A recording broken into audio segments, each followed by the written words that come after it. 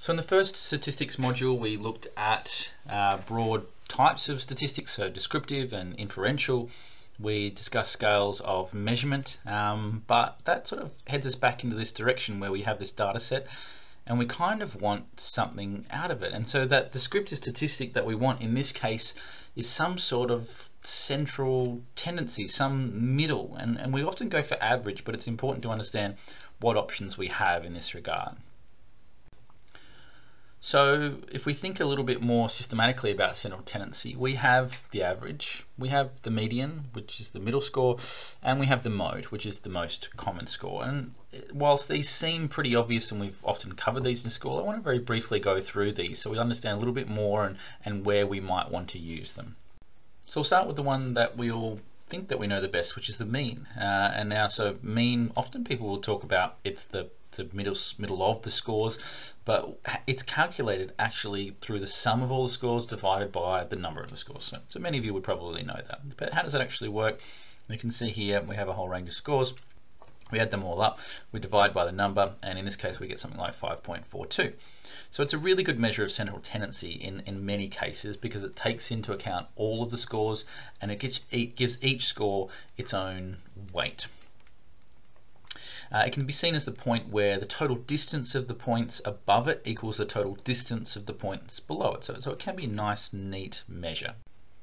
So the main advantage for using the mean is that it considers all the values, and it's also the basis for many subsequential statistical analysis. So it sort of makes sense, and especially when we start having descriptive data there and maybe then thinking about inferential statistics further on, there's a real advantage to having the mean.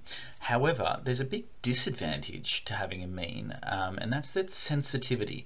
So when there are outliers, the mean can actually vary considerably and lead to misinterpretation of the data. And so we can see this in the following slide. If we demonstrate a set of scores that sort of run from pretty close to 0 to around 8, and we can see them sort of evenly distributed here, and we'll talk about maybe distribution a little bit later down the track, but you can see them kind of spread fairly evenly, and the mean there is around 3.84 in this particular set. So that sort of represents the middle ground pretty well.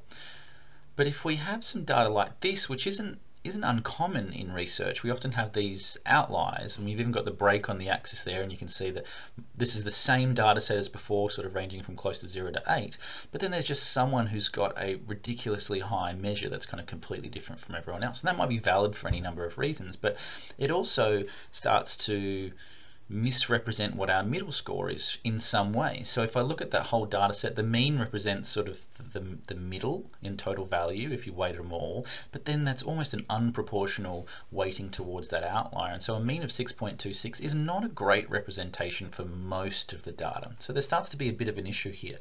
So this is examples of this are, say for example, outside of exercise science, a really big example is real estate. So whilst most houses sit in a certain sort of range of prices, there are a very few houses around Australia, for example, that are $30 million, or $40 million. And so if we average all the houses over Australia, there's actually ends up being quite a high average, say around the $1 million mark, or $1.2 million or so. That's the average house price in Australia.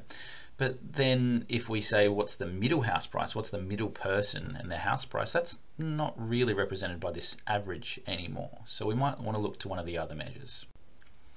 And that other measure that is less sensitive to some of these outliers that we talked about with the mean is the median. And so you actually do see this used fairly commonly in research. The median is the middle score in the list of scores. If we line all the scores up, it's the one at the center. So it's an actual score, and you can see here in this case it's a 4. So if the number of scores is even, the median falls between the two scores, but it's usually the highest number considered. So an advantage of the median is that it gives an actual value. So beyond just sensitivity or to some of those outliers, it's good for ordinal data, but it's also not optimal in some considerations as well. So a major disadvantage of the median, for example, is that extremes have little impact. So that sensitivity, or lack of sensitivity in this case, to those outliers can sometimes be an advantage, sometimes a disadvantage. The mode, which is the last of the three central tendency measures, is the score that occurs the most frequency, with the most frequency. So it's the ones that happens the most. So there's no complicated formulas. You just look at the data, and the one that is most common. So say for example in this data set here, it's the 4s. So there's more 4s than any other numbers, and so the mode in this case is 4. So in a simple distribution, mode is the highest frequency. In a group distribution, it's the middle point of the highest frequency. So there are advantages of using the mode. It's very easy to calculate. It's a very quick estimate of central tendency. So if there's normal distribution, which again we'll talk about later, but this is most data sets are sort of somewhat normally distributed, and we tend to see the most common number be somewhere around the middle. The disadvantages are that it can depend changing on the way we group the values. It doesn't give us anything that we can use for further analysis, and it doesn't take into account the extremes.